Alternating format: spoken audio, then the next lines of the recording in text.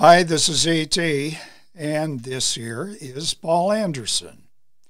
He is pressing up a legitimate one-arm lift of 300 pounds, that's 136 kilos, and he's doing it twice.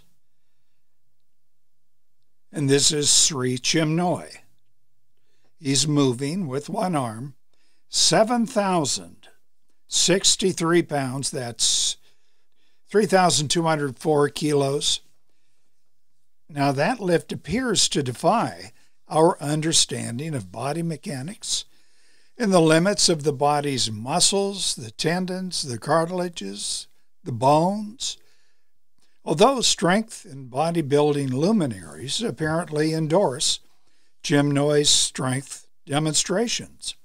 Examples being Mike Katz. He was once a competitive bodybuilder. I think he was featured in the film Pumping Iron. He was the one whose T-shirt got stolen, supposedly. And then there was Bill Pearl, among the best physique stars ever. Here is Bill Pearl speaking at an event featuring Sri Chimnoy. Active bodybuilder for over 40 years of my life. At times I've been claimed one of the strongest Mr. Americans that I've ever had, but I can say with all true sincerity, what you're going to see on stage and the feats of strength that Guru is going to perform, I doubt seriously if any of them I could do today myself. Here's an example of Chimnoy performing a one-arm lift, this with 151 pounds.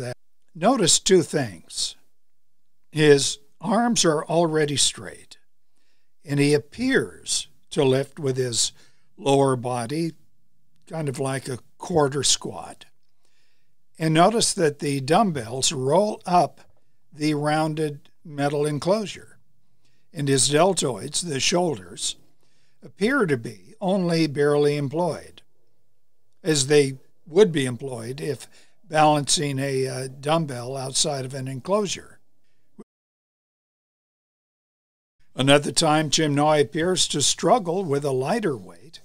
This is 145 pounds. That's 66 kilos. Again, it appears to be a straight arm leg lift, and the bar seems to roll up a bit over a rounded enclosure. What about this calf raise?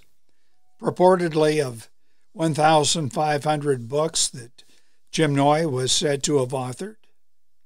Was it a legitimate calf raise?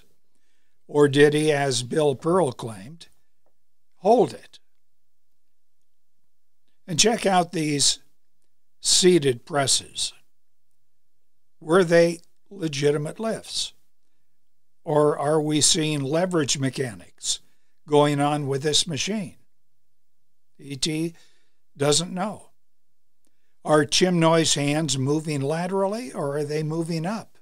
E.T. is in no position reliably judge Sri Chimnoy here, but much evidence does exist regarding other old-time lifters, plus some even today, suggesting the hyping of poundages actually lifted. And the point is to bring in more customers with money. Keep in mind this quote. Even the U.S. Olympic weightlifting coach was reported to have put on demonstrations on occasion using plates that weighed less than what was marked on them. On the other hand, we have men such as Marvin Eder, Roy Hilligan. Each one weighed way under the heavyweight limit, but each clean and jerked using official barbells, lifting in front of large audiences, more weight than the Olympic heavyweight champions clean and jerk. And consider this. Going back to 1977, Laura Schultz, a grandmother, age 63, of Tallahassee, Florida, not far from E.T., lifted with one arm the rear end of a car, a Buick, while using the other arm to pull away her grandson who had been pinned under the rear tire. Now, other examples of older women lifting cars have been around for years, but some may be apocryphal. The point is this: the mind is capable of doing many great things, including forcing the body to perform the seemingly impossible.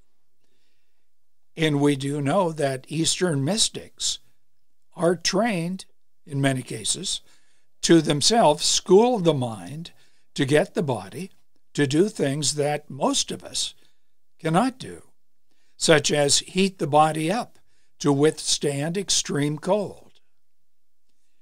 So, is it beyond the pale of reason to suggest that a 50-something, 150-pound man like Chimnoy can show preternatural strength?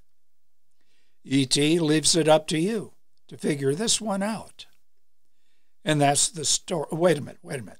Another thing, that grandmother, Laura Schultz, who lifted the rear end of the Buick, she did not talk much after that incident, but she did say it had a life-altering implication, in particular regarding her realization that she had far more potential than she had previously thought. The result? She went back to college. She earned an advanced degree, went on to become a college professor at age 70. And that's it. Type in your comments below, subscribe to this channel. You see the bell icon? Tap that, you'll be notified of new uploads. And that like button, this is important. Hit that. YouTube will then make these videos more available to others. Thank you.